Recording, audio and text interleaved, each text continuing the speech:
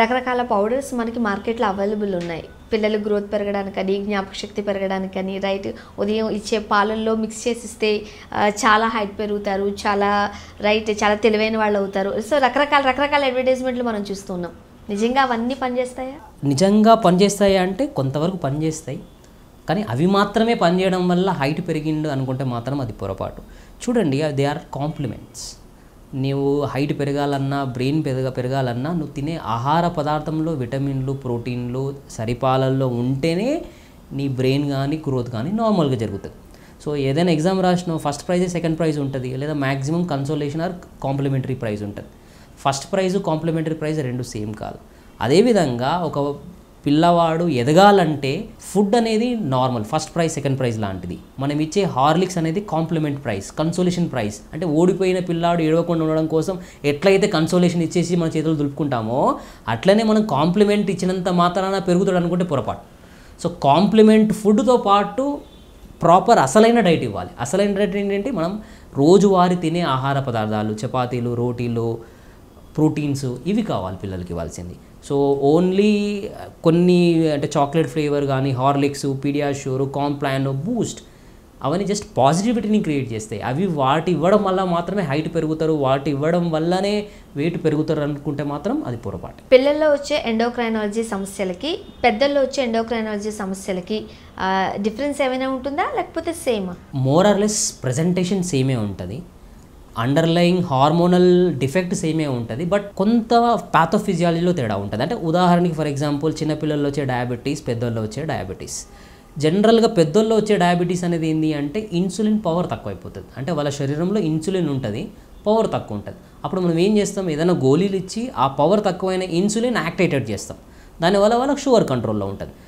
వెరస్ చిన్నపిల్లల్లో వచ్చే డయాబెటీస్ అనేది ఏంటి అంటే మన శరీరంలో ఉన్న క్లోమ గ్రంథి ఇన్సులిన్ అనే హార్మోన్ ఉత్పన్నం చేయకపోతే, ఇన్సులిన్ అనే హార్మోనే లేదు, రెండిట్లో సేమ్ లక్షణాలు. అక్కడ డయాబెటీస్ అంటే అడల్ట్లో షుగర్ ఎక్కువవుతుంది, పిల్లల్లో కూడా డయాబెటీస్ అంటే షుగర్ ఎక్కువవుతుంది. సో లక్షణాలు, మేనిఫెస్టేషన్స్ రెండు సేమే ఉంటాయి, కానీ అండర్లయింగ్ ప్యాథోఫిజియాలజీ అంటే కారణం దాంట్లో ఇన్సులిన్ పవర్ తక్కువ అవడం, దీంట్లో ఇన్సులినే లేకపోవడం.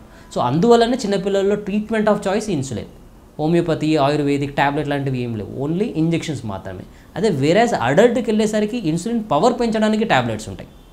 సో రెండు వేరు. అండ్ ఈవెన్ థైరాయిడ్ విషయానికి కూడా వస్తే పుట్టిన పిల్లల్లో జనరల్గా థైరాయిడ్ గ్లాండ్ ఉండదు, లేదా ఉన్నా పనిచేయదు, అది కంజెనిటల్ హైపోథైరాయిడ్. అదే పెద్దవాళ్ళకి వచ్చింది 20-30 సంవత్సరాల తర్వాత థైరాయిడ్, అది ఏంటంటే ఆటో ఇమ్యూన్ థైరాయిడ్. అంటే ఇన్ఫెక్షన్స్ వల్ల ఆటో యాంటీబాడీస్ థైరాయిడ్ గ్లాండ్ని ఇబ్బంది పెట్టడం వల్ల థైరాయిడ్ హార్మోన్ రిలీజ్ అవ్వదు. సో రెండు డిఫరెంట్. కంజెనిటల్ హైపోథైరాయిడ్ వల్ల లైఫ్ లాంగ్ ట్రీట్మెంట్, అదే ఆటో ఇమ్యూన్ థైరాయిడ్ కాబట్టి that may be temporary and permanent. Paediatric endocrine డిసీజెస్ని ఎట్లా మీరు డయాగ్నోస్ చేస్తారు, ట్రీట్మెంట్ ఎట్లా ఉంటుంది? చిన్నపిల్లలైనా పెద్ద పిల్లలైనా అంటే డాక్టర్గా ముఖ్యంగా నేను డిపెండ్ అవ్వాల్సింది వ్యాధి లక్షణాలను బట్టి. అంటే పెద్దవాళ్ళైతే అఫ్కోర్స్ వాళ్ళ లక్షణాలతో ముందుకు వచ్చి నాకు మూత్రం ఎక్కువ వస్తుంది, షుగర్ ఎక్కువైతుంది, తల ఎక్కువైతుందని చెప్తారు. చిన్నపిల్లల్లో అది చెప్పకపోవచ్చు, బట్ పేరెంట్స్ నుంచి ఆ ఇన్ఫర్మేషన్ చాలా important. So history, clinical examination అనేది చాలా ఇంపార్టెంట్. వాటి హెల్ప్ తోటి కొన్ని రకాల టెస్టులు చేస్తారు. ఆ రకాల టెస్టులు అనేది యూజువల్గా బ్లడ్ టెస్టులు ఉంటాయి. అవసరాన్ని బట్టి కొన్ని ఇమేజింగ్ అంటే అల్ట్రాసౌండ్ చేయడం కానీ, ఎక్స్రేస్ చేయడం కానీ, అవసరమైతే ఎంఆర్ఐ లాంటి స్కానింగ్స్ చేయడం జరుగుతుంది. వీటి ద్వారా కూడా తెలియకపోతే కొన్ని ఎండోక్రైన్ ప్రాబ్లమ్స్కి మనం జెనెటిక్ స్టడీస్ చేయాల్సి వస్తుంది. అంటే ఫర్ ఎగ్జాంపుల్ నియోనేటల్ డయాబెటీస్ అంటే నవజాత శిశువుకు పుట్టంగానే షుగర్ ఎక్కువ అవ్వడం లేదా షుగర్ తక్కువ అవ్వడం జరుగుతుంది. సో అటువంటి సమయంలో మనం ఏం చేస్తాము అంటే జెనెటిక్ టెస్టింగ్ పంపిస్తాం. సో 3 రకాలుగా జనరల్గా టెస్ట్ ఉంటుంది. ఒకటి బ్లడ్ టెస్ట్ కావచ్చు, లేదా ఇమేజింగ్ అంటే అల్ట్రాసౌండ్, స్కానింగ్, ఎంఆర్ఐ లాంటిది కావచ్చు, లేదా జెనెటిక్ స్టడీస్. సో యూజువల్గా ఈ 3 కైండ్స్ ఆఫ్ టెస్ట్ మేము పీడియాట్రిక్ ఎండోక్రైన్ ప్రాబ్లమ్ని ఐడెంటిఫై చేయడం కోసం చేయడం జరుగుతుంది. జనరల్గా ఇటువంటి సమస్యలకి హాస్పిటలైజ్డ్ అవసరం అంటారా?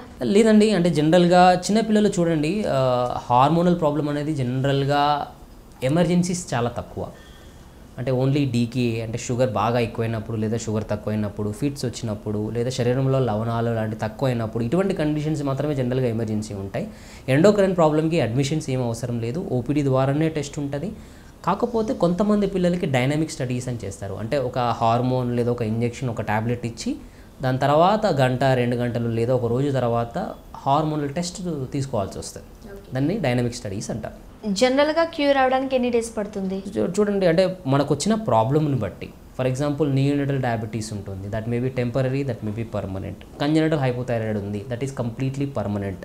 ఒకవేళ అది కంజెనిటల్ హైపోథైరాయిడ్ అయితే దానికి లైఫ్ లాంగ్ మనం థైరాయిడ్ ట్యాబ్లెట్ ఇవ్వాల్సిందే. అదేవిధంగా diabetes in type 1 in children, so అది కూడా లైఫ్ లాంగ్ మనం ఇన్సులిన్ ఇవ్వాల్సి వస్తుంది. సో యూజువల్గా most of the paediatric endocrine problems are life long problem, but still even in paediatric also diseases may be short term like CGDP, ఒక టెంపరీగా వేయాల్సి వస్తుంది. అండ్ కొంతమంది పిల్లలకి ప్రికాషియస్ ప్యూబర్టీ అంటారు, అంటే కొంతమంది ఆడపిల్లలు, జనరల్గా ఆడపిల్లలు 8 సంవత్సరాల తర్వాత పెద్ద మనిషి అవ్వడం మొదలవ్వాలి, కానీ కొంతమంది పిల్లలు 6-7 సంవత్సరాలకి నెలసరి రావడము లేదా వక్షోజాలు పెద్దగా అవ్వడం జరుగుతుంది. అటువంటి పిల్లలకి జీనరచాన్ injection temporary say till 12 to 14 years వరకే ఇవ్వడం జరుగుతుంది. అంటే వ్యాధిని బట్టి అది టెంపరీ లేదా పర్మనెంట్ డిసైడ్ అయ్యింది. ఎండోక్రైనాలజీ సమస్య అనేది డేంజరస్సా? ఫ్యూచర్లో ఎటువంటి ప్రాబ్లమ్స్ వచ్చే అవకాశం ఉంటుంది?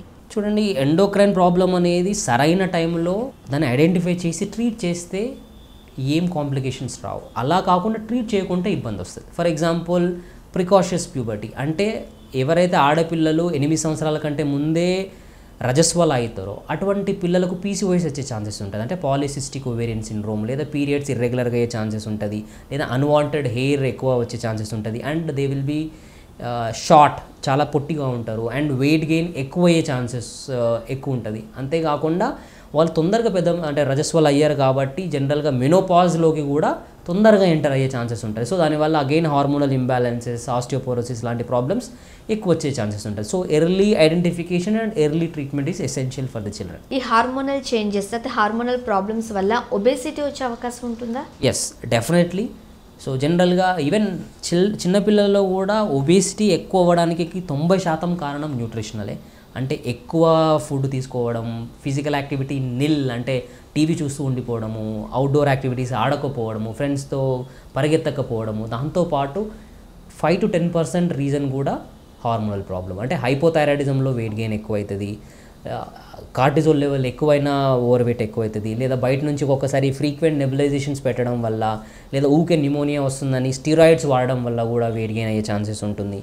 అంతేకాకుండా లెప్టిన్ డెఫిషియన్సీ, ఎంజైమ్స్ కానీ పారాథైరాయిడ్ లో ఉండడం వల్ల కానీ and even growth hormone deficiency ఉన్నా కానీ ఒబేసిటీ, ఓవర్ వెయిట్ ఎక్కువ ఛాన్సెస్ ఉంటుంది. ఈ థైరాయిడ్ సమస్య గర్ల్స్ బాయ్స్లో చూస్తే ఎవరిలో ఎక్కువగా చూడొచ్చు, ఎందువల్ల? ఆడపిల్లల్లో ఎక్కువ ఛాన్సెస్ ఉంటాయి. అంటే ఆల్ ఆటో ఇమ్యూన్ ప్రాబ్లమ్స్, అంటే హెయిర్ ఫాల్ కానీ లేకపోతే థైరాయిడ్ రిలేటెడ్ ప్రాబ్లమ్స్ కానీ జనరల్గా ఆడవాళ్ళలోనే కామన్. అంటే దానికి మేబీ ఒక కారణం శరీరంలో ఉండే ఈస్ట్రోజన్ అనే హార్మోన్ వల్ల they are very sensitive. So అందువల్ల ఇటువంటి auto immune problems, thyroid problems ఆడపిల్లల్లో ఎక్కువ కామన్. జనరల్గా మనం చూస్తూ ఉంటాం బయట అబ్బాయిలు కాస్త పొడుగ్గా ఉంటారు, కంపేర్ చేస్తే అమ్మాయిలు కొద్దిగా పొట్టిగా ఉంటారు, ఎందువల్ల అంటారు? అంటే జనరల్గా నేచర్ హ్యాస్ డిసైడెడ్. అంటే చూడండి, ఆడపిల్లలు రీప్రొడక్షన్ పిల్లల్ని కనడానికి యూజ్ చేయడం జరిగింది. అదే వేరేజ్ మగపిల్లలు బయటికి వెళ్ళి ఆహారాన్ని సంపాదించుకొని వచ్చి దాన్ని పిల్లలకి పంచడం లాంటిది జరుగుతుంది. సో దానివల్ల నేచర్ డిసైడ్ చేసింది అబ్బాయిలు పొడుగు ఉండాలని, అమ్మాయిలు పొట్టిగా ఉండాలని. దానికి తోడు కొన్ని రకాల హార్మోన్స్ కూడా చాలా హెల్ప్ చేస్తాయి. అంటే ఫర్ ఎగ్జాంపుల్ ఆడవాళ్ళలో ఈస్ట్రోజన్ అనే హార్మోన్ ఉంటుంది. ఆ ఈస్ట్రోజన్ అనే హార్మోన్ ఏం చేస్తుంది అంటే బోన్ ఫ్యూజన్లో హెల్ప్ అవుతుంది. అదే కాకుండా అంటే రజస్వల లాంటివి, అంటే ప్యూబర్టల్ ఇండక్షన్ అనేది కొంచెం ఎర్లీగా వస్తుంది. అదే ఆడపిల్ల జనరల్గా 10-12 సంవత్సరాలకే పెద్ద మనిషి అవుతుంది. అదే అబ్బాయి 14-16 సంవత్సరాలకు పెద్ద మనిషి అవుతాడు. సో ఎర్లీగా మెచ్యూర్ అవ్వడం వల్ల ఈస్ట్రోజన్ అనే హార్మోన్ ఎక్కువ వస్తుంది, దానివల్ల బోన్ ఫ్యూజన్ అవుతుంది, చిన్నగా ఉంటారు. అదే మగపిల్లల్లో ఏంటి అంటే ఈ యవ్వన దశ అనేది కొంచెం లేటుగా వస్తుంది, కొంచెం డ్యూరేషన్ కూడా ఎక్కువ ఉంటుంది. టెస్టోస్టెరాన్ అనే హార్మోన్ లేటుగా వస్తుంది. సో దానివల్ల బోన్స్ ఫ్యూజ్ అయ్యి ఎముక చిన్నగా ఉండే ఛాన్సెస్ చాలా తక్కువ. సో అది కూడా ఒక కారణం మగవాళ్ళు పొడుగుండి ఆడపిల్లలు చిన్నగా ఉండడానికి. సో 2 మెయిన్ రీజన్స్, ఒకటి జెనెటిక్గా అండ్ రెండోది hormonal influence, oestrogen in female, testosterone in males. ఈ ఎండోక్రైనాలజీ సమస్యలతో బాధపడ్డారు, ట్రీట్మెంట్ తీసుకున్నారు, మళ్ళీ ఫ్యూచర్లో రిపీట్ అయ్యే అవకాశం ఉంటుందా? చూడండి, అంటే టెంపరీ ప్రాబ్లం అయితే రికరెన్స్ ఛాన్సెస్ చాలా తక్కువ. అలా కాకుండా పర్మనెంట్ ప్రాబ్లం ఉంటే డెఫినెట్లీ యాజ్ యూజువల్ పర్మనెంట్ కాబట్టి వాళ్ళు ఫ్రీక్వెంట్ ఫాలో అప్ అయ్యి ట్రీట్మెంట్ తీసుకుంటూ నార్మల్ అయ్యే ఛాన్సెస్ ఉంటుంది. Thank you so much doctor. Corona గురించి మాట్లాడారు, అలానే పీడియాట్రిక్ ఎండోక్రైనాలజీ సమస్యల గురించి కూడా మాట్లాడారు. Thank you very much. Thank you so much.